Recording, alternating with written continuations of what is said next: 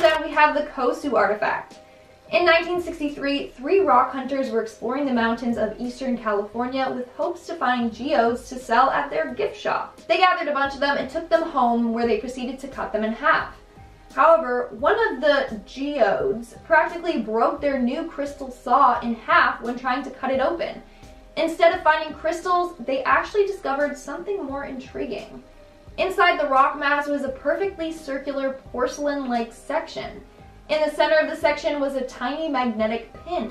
An X-ray of the rock revealed that there was also a spring or helix at one of the ends. From there, people realized that it resembles a modern-day spark plug. However, it is theorized that this rock is around 500,000 years old. But spark plugs were not invented until the 19th century. So this has left people thinking that it's proof of alien visitors, saying that it came from their spacecraft. Meaning, they're way more clever than we realized, since they created this technology thousands of years before we did. Others believe that it was left behind by time travelers.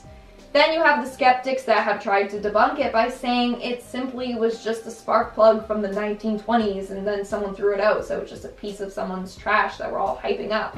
But honestly, you choose what you want to believe. Coming in at number 9, we have the menorah of the Second Temple. The English weren't the only ones who would go around taking cool stuff from cool places. I mean, let's be honest. If we go back in time far enough, we will find that every group of people took things from everywhere. Well, the Romans thought that they would take a trip down to Jerusalem to steal the menorah of the Second Temple. They didn't destroy it, but they brought it back to the Temple of Peace. That is a very strange thing to call a place where you keep a bunch of stolen artifacts from foreign places. Like, oh, this is the Temple of Peace? How did you get that menorah? Ruthless bloodshed? Yeah, that seems nice. Well, the Temple of Peace was eventually burnt to the ground, and it's unknown if the menorah of the Second Temple survived this. Really, there's 2 options here. Either it was destroyed along with the temple, or it was taken to Carthage by a group of people called the Vandals. And guys, remember to hit that like button because it really helps us out. Coming in at number 8, we have the Barber Dimes. Now, the first thing that comes to mind when I say the Barber Dimes is me walking out with a fresh haircut. You know what I'm saying?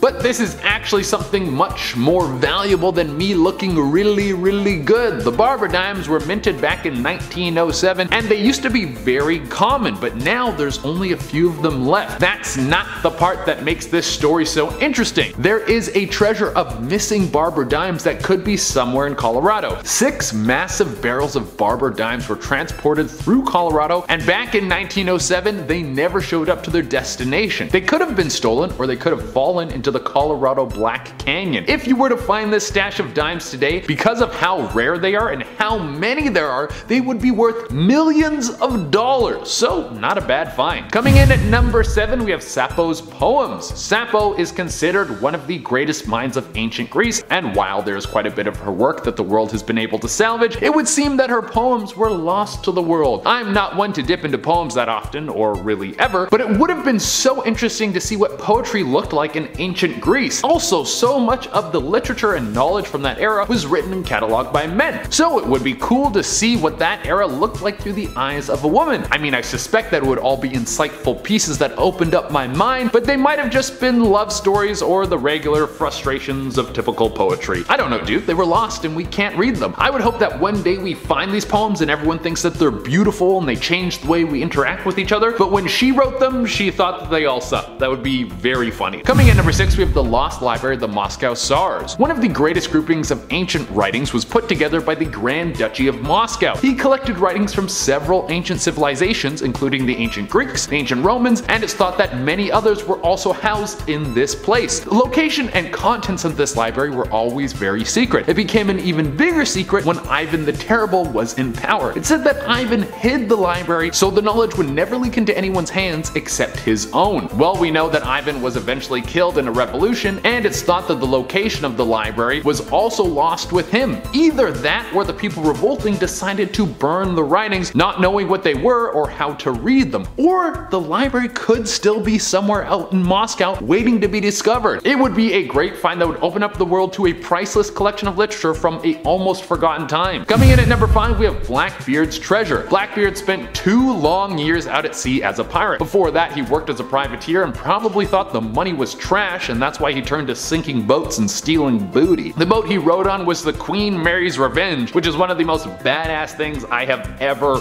heard. But eventually, the law caught up with him and his head was chopped off. But this dude was a little rascal. Before he died, he let everyone know that he had a massive treasure buried somewhere, but he didn't tell anyone where it was. Now, this might have been a pirate's bluff. Something to send out to the world so he would never be forgotten and send a bunch of hopeful men out to sea looking for something that wasn't there. Or maybe he was telling the truth and there's a multi-million-dollar prize hidden away somewhere. Coming in at number 4, we have the Bayeux Tapestry's final panels. Recording history before the printing press was hard. You had to either write everything down by hand or make a super long tapestry like this one. There's no recording it on your phone and then uploading it into the cloud where it will live forever in a file that no one will ever look at. The Bayeux Tapestries was created when William the Conqueror smashed through England and reshaped Europe forever. People think it took years to make, but the last chunk is missing, so there's no conclusion to the story. To this day, no one knows where these final panels are. That would be like if thousands of years from now, someone dug up the entire Marvel Cinematic Universe and everything was there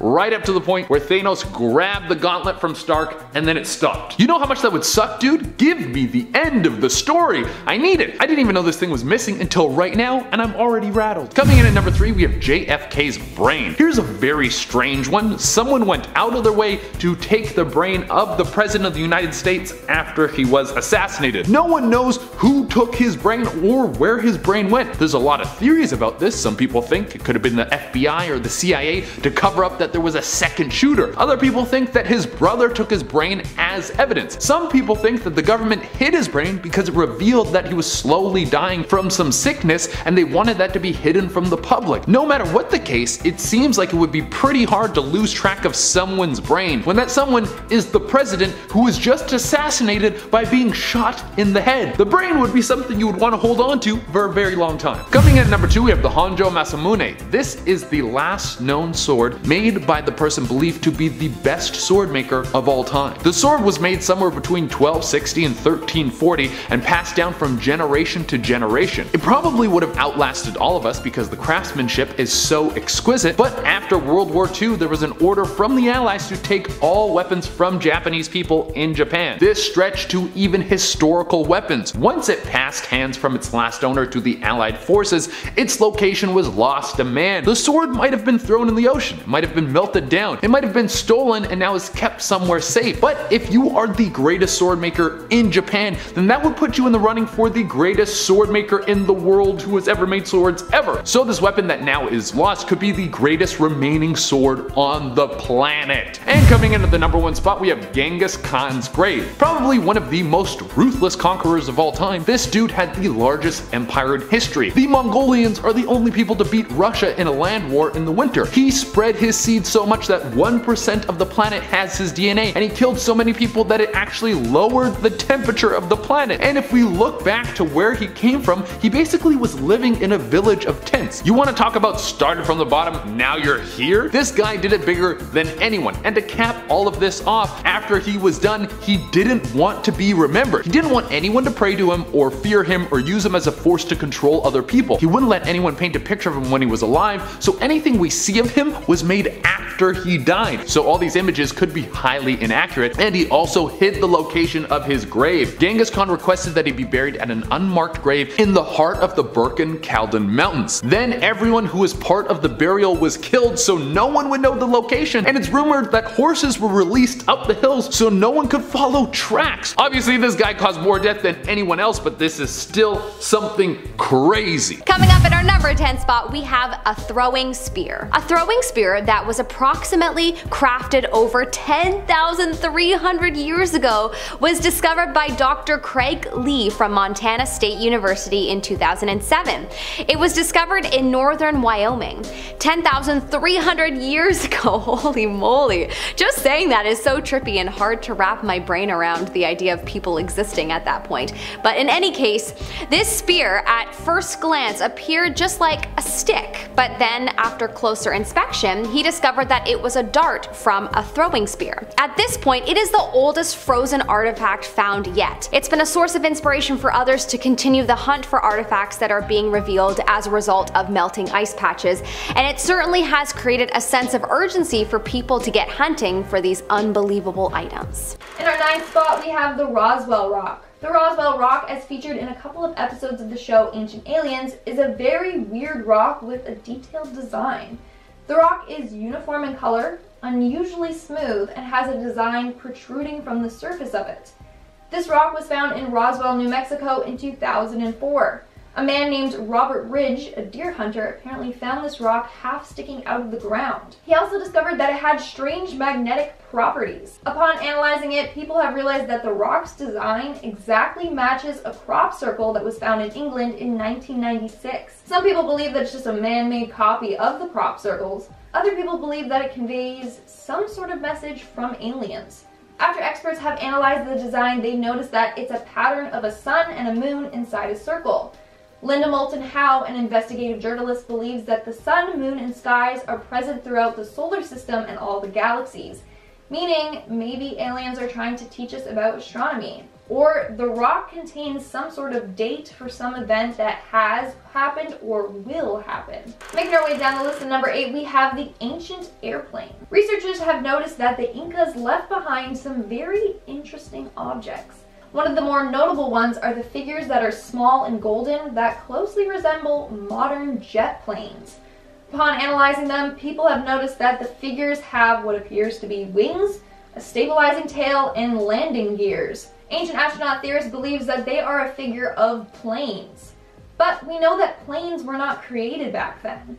This has led people to believe that they indeed were in contact with extraterrestrials that had advanced technology. Whereas others think they're supposed to represent flying creatures like bees or fish. But again, it's for you to decide. Coming in at number 7, we have the alien head. Okay, this one, I can't lie, it's pretty weird. In 2017, a man in Cusco came forward with an artifact that he claims he found in the southern desert of Peru. This artifact appears to be a mummified life form, eerily resembling an alien. An X-ray concluded that the skull had angled eyelids with shallow eye sockets, 2 nostrils, and a narrow slit-type mouth. Under the skull, you can see exposed bone. Now, the skull is covered in a type of clay that gives the skull a more alien-type appearance. But it is discovered that it is a real skull. But it isn't concluded that if it's an alien skull or if it's just an animal skull that has been preserved and then morphed in appearance because of the clay coating. But what's weird is apparently there have been tons of skulls discovered in Peru. Lots of them have elongated skulls, which aliens are said to have. Maybe it's evidence that alien species were once inhabitants there. In our 6th spot, we have the alien hands. Okay, this is where it gets even weirder. In the same area where the skull was found, they found a hand with only 3 elongated fingers. It has nothing to do with the previously mentioned skull though. The skull is tiny, whereas the hand is larger than a human hand. So this hand type thing is said to be made of bone type material and some kind of skin. Just like the skull, the hand is also coated with clay. X-rays of this hand show that each finger has 6 bones. Human hands only have 3.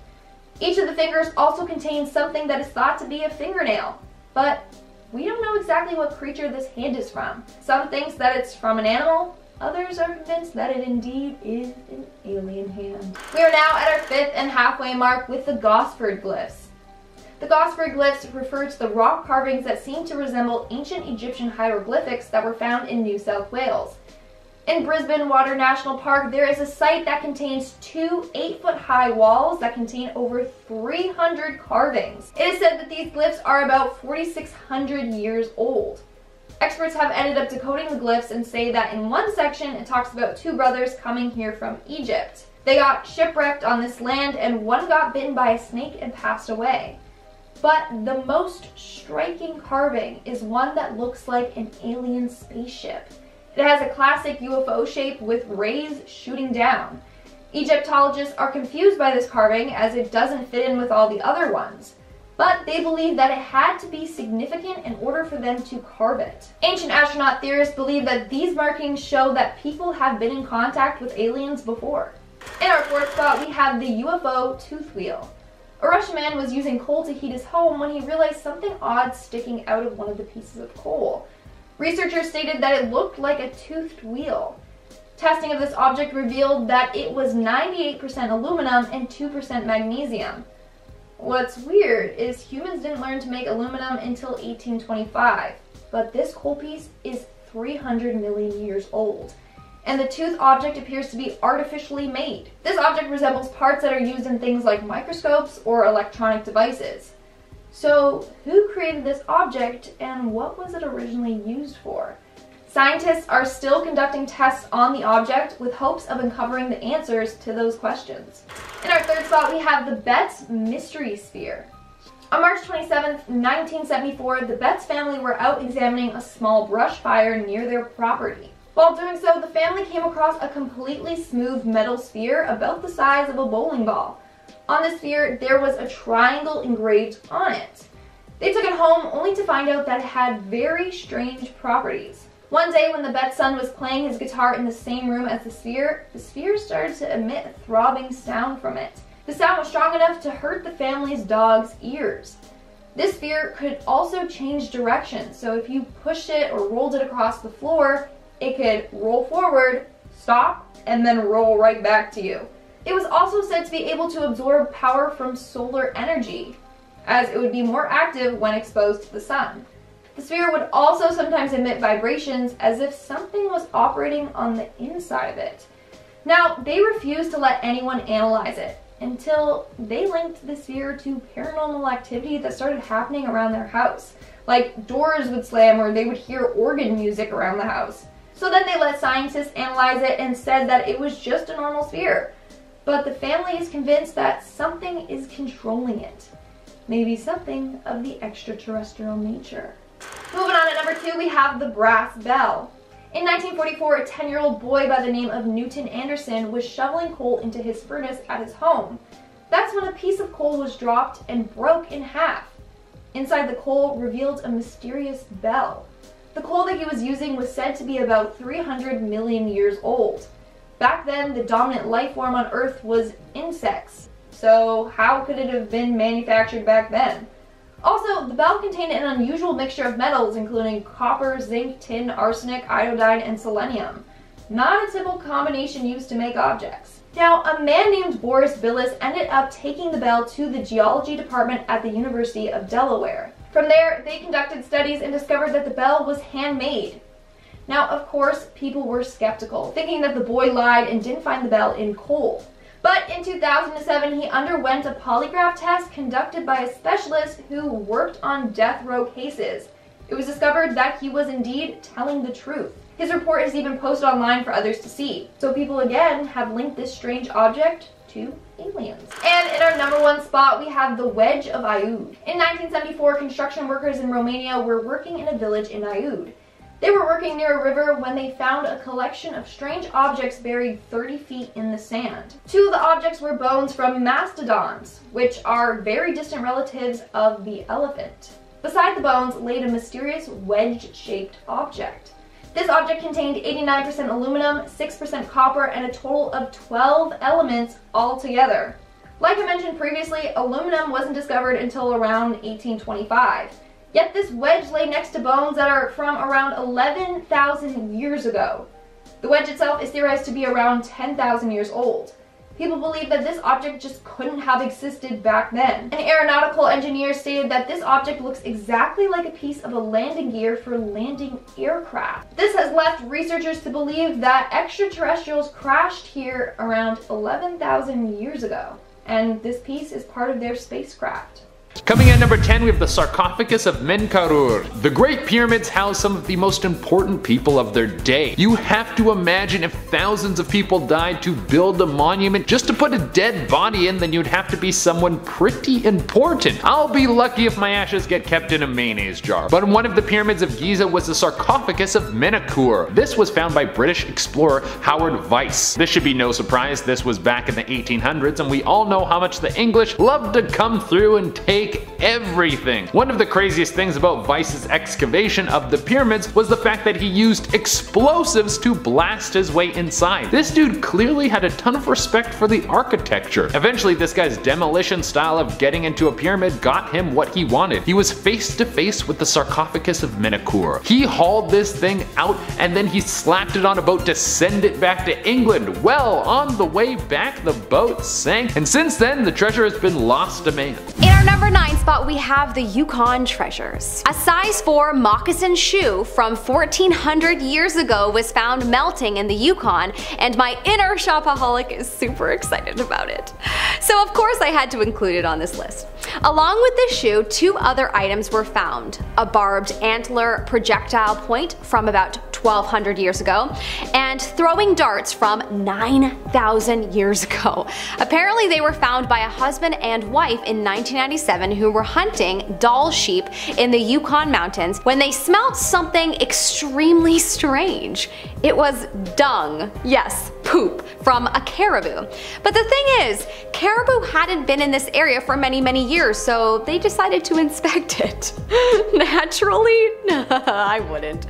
Anyways, I guess they discovered that the poop was from thousands of years ago that had frozen into ice, and close behind it were these artifacts that had melted along with it. Pretty wild. In our number 8 spot, we have animal hair rope. While out exploring the mountaintops of Western Mongolia, archaeologist and researcher Isaac Hart of the University of Utah discovered something quite interesting that he felt would truly help with discovering more about the Mongolia people in ancient times. They discovered a finely woven piece of animal hair rope. This rope was first thought to have been dropped in the ice recently, however, after scientists performed some radiocarbon tests on it to see how old it was proven to be more than 1500 years old. Wow, that's some old rope. In our number 7 spot, we have horn curls. On this same trip, looking for more artifacts, Isaac Hart found some Argali sheep skulls and horn curls from 1500 years ago, which were stacked in a pile by ancient hunters, and this finding completely discounted some old assumptions about the Mongolian people in the past. They were long thought to be herding societies, but these findings show that perhaps they were big hunters on mountain ice. Wow, sometimes just talking about this just makes me feel super grateful to be alive today. Although we are all wimps now, just going outside when it's cold, you know, I'm already looking for the outdoor heater. Where's the outdoor heater? What are we in ancient times? In our number 6 spot, we have Iron Age tunic. Apparently, as Norway's glaciers begin to melt, archaeologists are beginning to uncover a ridiculous amount of ancient treasures, and some say it is about 2,000 plus items to date. One of the most notable items, in my opinion, is some recovered clothing that was found. Honestly, not one item is better than the other. They all tell a story from the past and help us better understand how mountain populations lived. But still, I think it is so cool to see that they found some clothing that's approximately from 300 AD, an Iron Age tunic to be exact. That's not that old though compared to some of the other items that were found on this dig that were approximately 4,000 years old, but still, pretty cool. And one of the older items that was found is in our number 5 spot today, which is the walking stick. Now this item also is not as old as some of the throwing darts that were found, but it's so unique and cool that I had to put it on the list. It's not just any old walking stick. It's a walking stick with runic inscription. Whoa, so cool. I actually have rocks with ruins on them at home that I bought from like a new agey store, and I love to look at them.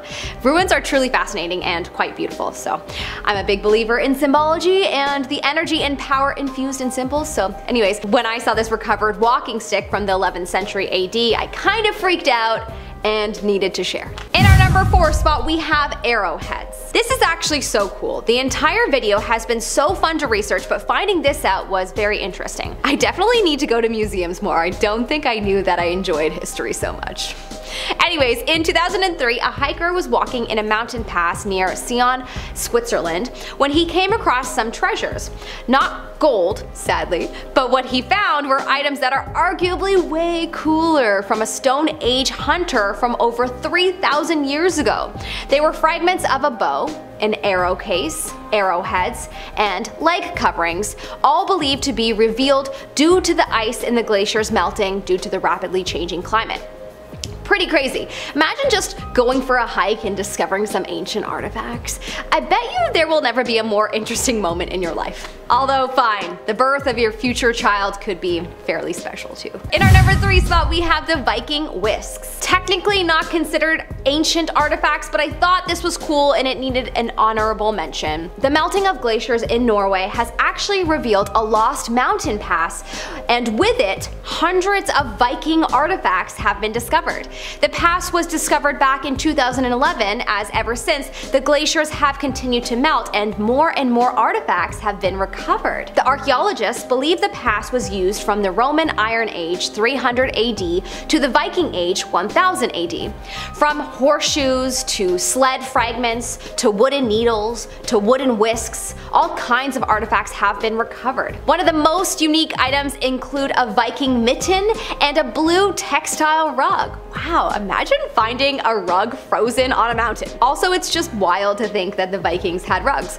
All I can think of when I think of Vikings is war, so it's probably just me and my limited imagination due to my limited knowledge of history. In our number 2 spot we have arrowheads. Over 100,000 artifacts were recently uncovered in a place called Nunavik in Alaska. These artifacts belong to the Yupik peoples who lived there. There have been stories told over many centuries of a gruesome massacre that occurred during the bow and arrow war days, which was a series of long, brutal battles.